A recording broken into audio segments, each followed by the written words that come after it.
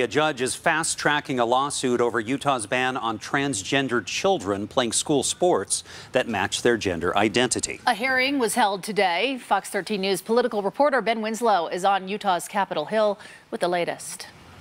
The judge set a series of deadlines to help him decide the lawsuit. 3 transgendered children who are student athletes in Utah schools are suing, arguing that the state's ban is unconstitutional and discriminatory. The judge will first hear a motion in August by the Utah Attorney General's office to dismiss the lawsuit. But if the state loses that, well, then the judge will hold a hearing the very next day on whether to grant the plaintiff's request for an injunction, blocking Utah's new law from being enforced.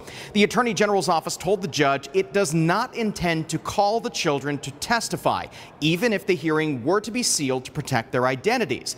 But there is a dispute over access to the children's medical records related to their transition that led to some discussion in today's conference call.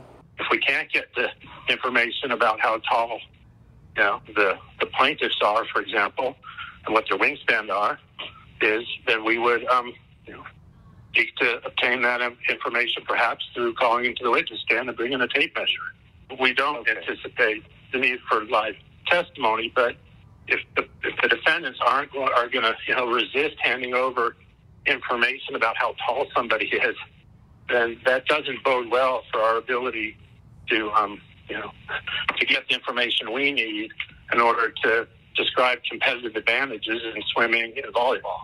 And it's not just a categorical ban as they describe it. They're not just bringing a facial challenge. They've also brought as applied challenges. So a competitive advantage that these individuals have vis-a-vis cisgender girls is clearly relevant and information that really I'm not understanding why they're fighting against. Perhaps they won't. We just fundamentally disagree that those things are relevant, and that's what I was trying to hint at before. But, we're going to, for reasons that we're happy to explain to the court when we get together, it is a categorical ban, and competitive advantage or non-competitive advantage just doesn't matter. Again, those hearings will take place in August. You'll recall the legislature banned transgender children from playing school sports that match their gender identity earlier this year.